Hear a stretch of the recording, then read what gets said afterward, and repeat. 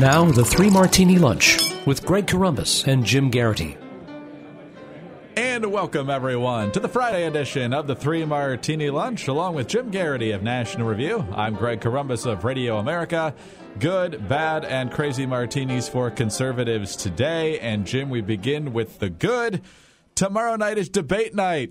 Yet again, for Republicans, this time in New Hampshire, with just a few days before the New Hampshire primary. This one is hosted by ABC, but there's a fantastic, and Trump would say a fabulous, first-class debate-watching party sponsored by National Review that unfortunately is sold out. But you will be up there to kind of soak in the ambiance of the final frenetic home stretch before the New Hampshire primary. But the good news officially today is that once again there will actually be a conservative asking questions. We saw that with Hugh Hewitt at some of the CNN debates, and now we're going to see it with Mary Katherine Ham being one of the four panelists for the ABC debate. There's David Muir, the anchor of ABC News. There's Martha Raddatz. There's, I believe, a WMUR, which is a big local station in New Hampshire. And then Mary Katherine Ham of Hot Air, and you can see her writings in other places as well.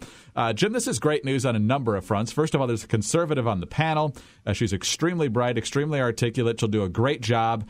And for Mary Katherine Ham, I can't think of a better way to start out this year after some of the things she's had to go through. Yeah, obviously a tragic year for her. She's gotten through with unbelievable strength. I should say the full disclosure, Mary Katherine Ham is a friend, I think very well of her. And you go down the list, Hot Air, Town Hall, occasionally the Weekly Standard. Greg, Mary Katherine Ham writes for just about all the finest conservative publications that aren't National Review. So we'll work on that. She was probably about as good, and I would argue probably about as universally respected a figure as you could find on the right. Reached out, and she is prepping. She's put a lot of thought into what kind of questions she wants to ask. We'll see whether she gets a full chance to ask a lot of questions or whether they just kind of roll her out for like little cameo appearances like it felt like for Hugh in that first CNN debate. Having said that, Greg, can you think of any candidate on that stage who's had a problem with women questioners, who tends to get personal, who tends to feel very threatened if he gets a really tough question, and active on Twitter and tends to lash out and evaluate women based on their appearances? Does any name come to mind in that scenario? Honestly, I think he's going to go opposite. I think when it's over, assuming they don't get into a big dust-up, he's going to say what a fabulous job she did, and he'll probably say he prefers brunettes.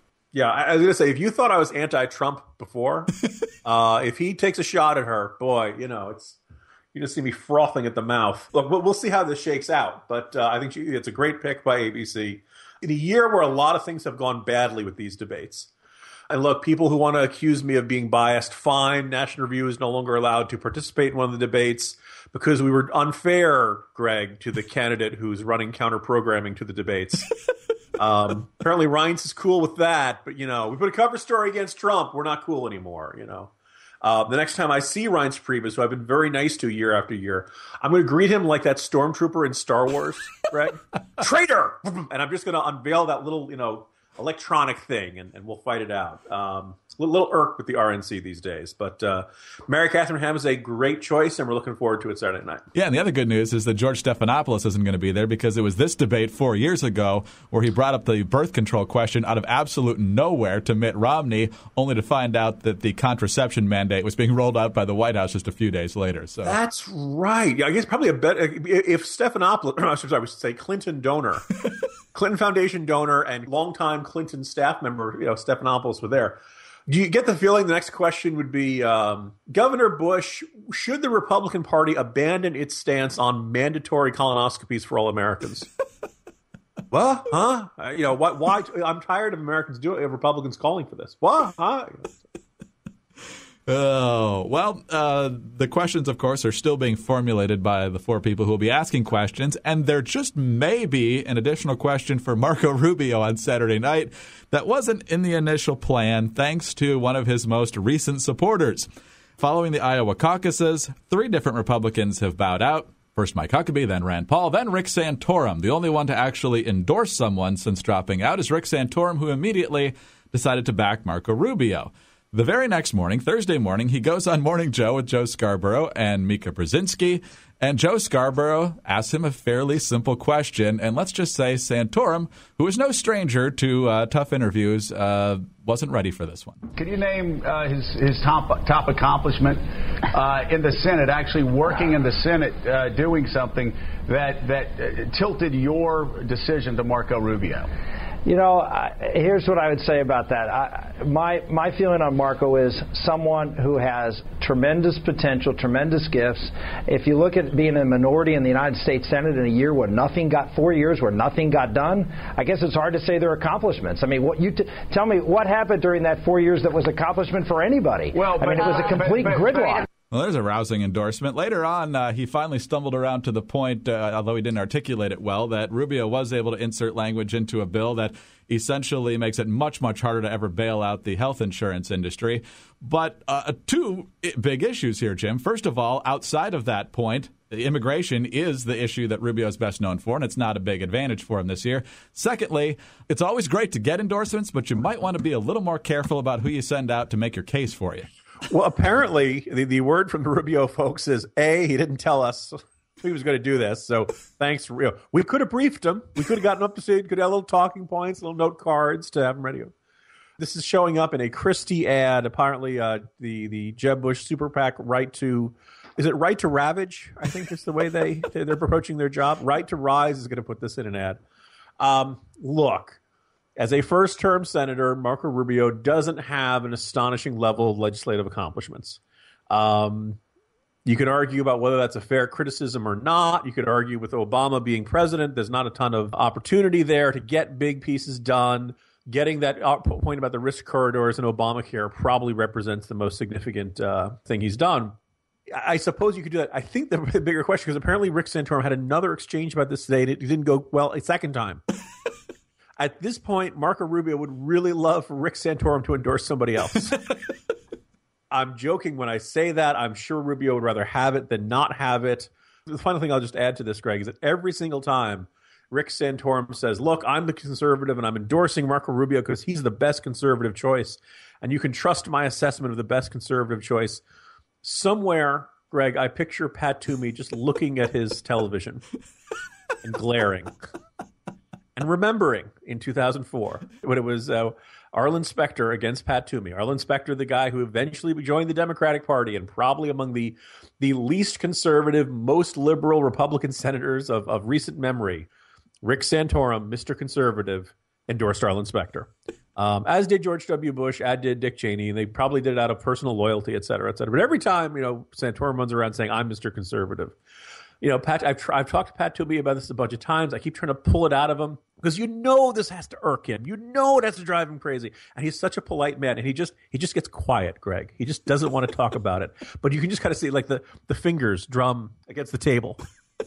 Someday Pat Toomey is going to explode on Rick Santorum, and he too will be yelling, traitor! But that day is not yet today. Oh, man. Would that be the same Arlen Specter that finished that final term as a Democrat, right? That is, yes, exactly. Good call, Senator. Well, Toomey's on board with Rubio, too, now, so I guess they have one more thing in common. That's going to be an awkward Pennsylvania rally right there. Can you drop out as an endorser, or at least as a public endorser, because it hasn't been good stuff. Do you picture... At some point, Rick Santorum, when I tell you Marco Rubio is a conservative choice, you can trust me. I know how to pick conservatives. And I'm just picturing Toomey in the background. Oh, well, if you think that's dysfunctional, let's move on to the crazy Martini now. On a couple of different fronts, Hillary Clinton is just baffling in the depth of how bad of a candidate she is. First of all, she went to the CNN town hall with Anderson Cooper on Wednesday in New Hampshire. He asked her if she still thought there was a vast right-wing conspiracy. Like any question she may not be expecting, she immediately greets it with this really loud cackle and then said, of course, except it's not a conspiracy, it's out in the open now. Yet her campaign is now out there suggesting that Bernie Sanders is fomenting a conspiracy theory about the true results of the Iowa caucuses, Results, by the way, that the Des Moines Register, which endorsed Hillary, now says really smell. But that's not all. Last night was the MSNBC debate, moderated by Chuck Todd and Rachel Maddow. I was busy watching the ESPN movie on the 85 Bears, but from what I'm told, Jim, there was this dust-up between Sanders and Hillary because Hillary mentioned that she had the endorsement of prominent people in Vermont, including Pat Leahy and Howard Dean and so forth, but Sanders tried to turn that into a populist advantage. Here's that exchange. Secretary Clinton has the support of far more governors, mayors, members of the House. She has the entire establishment behind her. That's a fact. I don't deny it. Look, I've got to just jump in here because, honestly, Senator Sanders is the only person who I think would characterize me, a woman running to be the first woman president, as exemplifying the establishment. I can't be establishment, Jim. I'm a woman. Just because our party's chaired by a woman and the top Democrat in the House is a woman and I've been in government for 20 years at the federal level on some capacity, how could you possibly call me establishment? Greg, as we all know, the entire establishment has testes. I hope you can use this, Greg. I hope I'm not working too blue today. This is where she is. Like I had made this point early on that like she was running as a status quo candidate, and if you had to say who had more impact on American politics let's say over the last 30 years, let's take the clock back to 1992.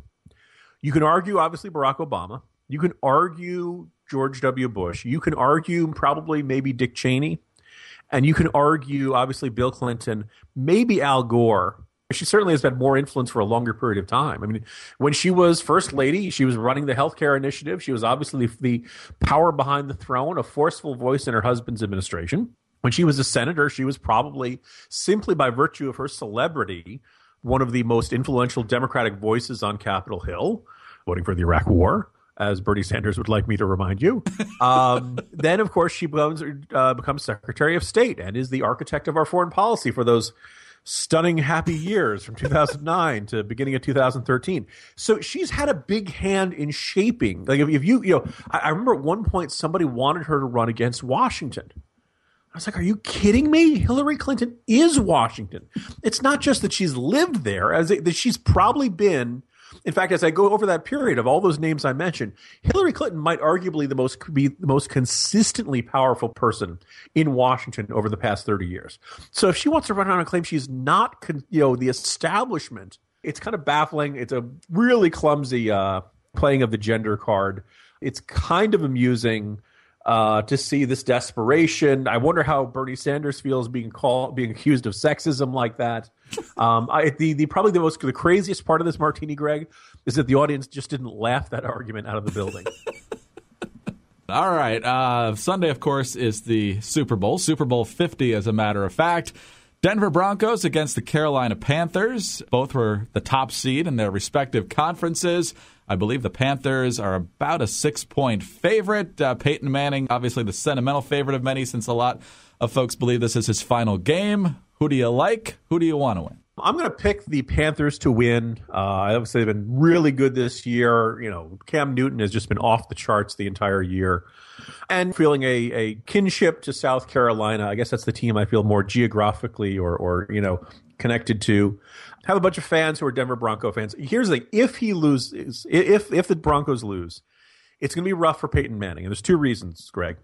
The first being is he'll be 1-3 in Super Bowls. Right. And when the conversation of greatest quarterback of all time, statistically, Manning belongs in there. He's got a lot, a really solid record. All the statistics point to it. But people will hold that against him. And I think the second and probably the more glaring problem there, Greg, Eli is never going to let him live it up. Eli's going to say, look, don't you hate it when your 2 Super Bowl rings chafe against you? Oh, you only have 1, big bro. Okay. Oh, I'm sorry. I forgot about that. The Chargers are my AFC team, so I have an instinctive loathing of the Broncos, but I have great respect for Peyton Manning since he spent most of his career not in Denver. I'm pretty much apathetic towards the Panthers. I don't dislike them. I enjoy Cam Newton. I think he's a great player. Ultimately, I'll probably pull very slightly for the Broncos, but I fully expect the Panthers to win. I just hope Peyton Manning, whether he retires now or retires later, that he does so still able to use all of his limbs. hoping I come out of this game okay. On that cheery note, Jim, enjoy the big party up in New Hampshire on Saturday, and we'll talk to you on Monday. Big weekend. See you Monday, Greg. Jim Garrity of National Review. I'm Greg Columbus of Radio America. Thanks for being with us today, and be sure to tune in again on Monday for the next 3 Martini Lunch.